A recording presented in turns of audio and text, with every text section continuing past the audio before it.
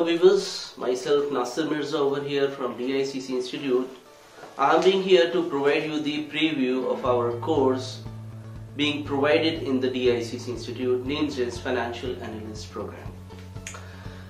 Actually friends, we have distributed this program into 4 levels. Number 1 is technical analysis, and number 2 is derivative analysis, number 3 is options analysis, and the number 4 is fundamental analysis. Now friends, मैं चाहता हूं कि आपको इसका एक थोड़ा सा preview दे दूं कि इन technical analysis what we are exactly going to cover. C, technical analysis is actually dealing with the demand and supply concept of the stock market traders. It's actually a fight between bulls and bears.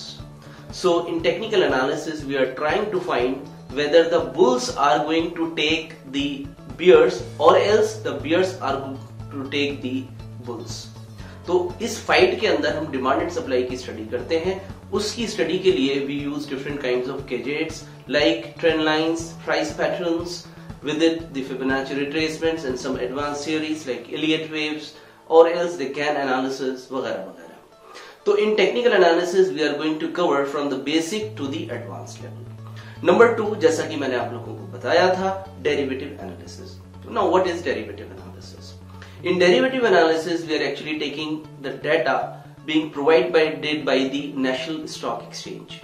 National Stock Exchange daily basis पर आपको data provide करता है traders का. कौन से traders होते हैं my friends?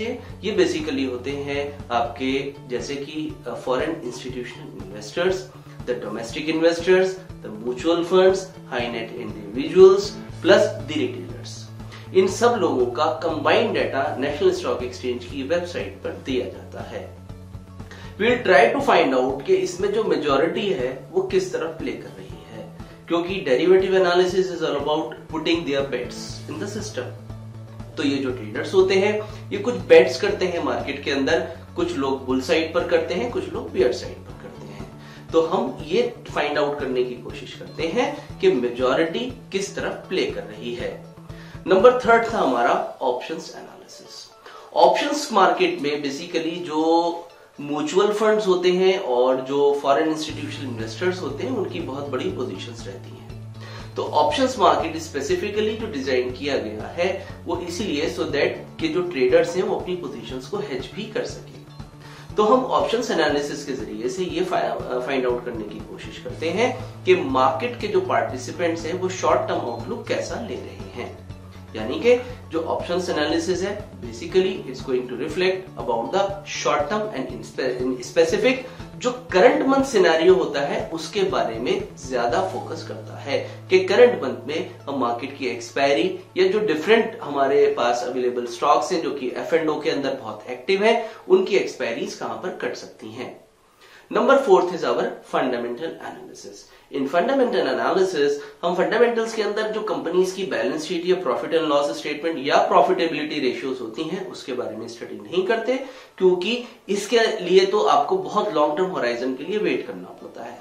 हमारा बेसिकल जो फोकस रहता है फंडामेंटल्स के अंदर वो रहता है जो न्यूज बेस्ड ट्रेडिंग का कॉन्सेप्ट है.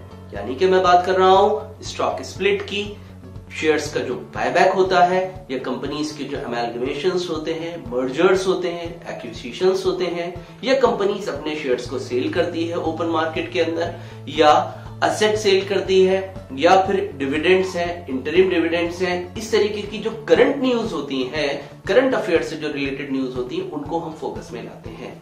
और जैसा कि आजकल का जो मौजूदा हालात है उसके अंदर अगर आप देखें ईटी मार्केट्स है, मनी कंट्रोल जो वेरियस एप्लीकेशंस हमारे पास अवेलेबल हैं या डिफरेंट टीवी चैनल्स हैं, सुबह 1 घंटे या आधे घंटे का शो देते हैं जिसके अंदर न्यूज के ऊपर बहुत ज्यादा फोकस किया जाता है. तो फंडामेंटल एनालिसिस एक तो हम कंपनी का करते हैं, साथ में हमें जिस कंट्री के अंदर हम इन्वेस्टमेंट करने जा रहे हैं उस पर्टिकुलर कंपनी में तो उस कंट्री के आउटलुक की भी स्टडी करनी पड़ती है.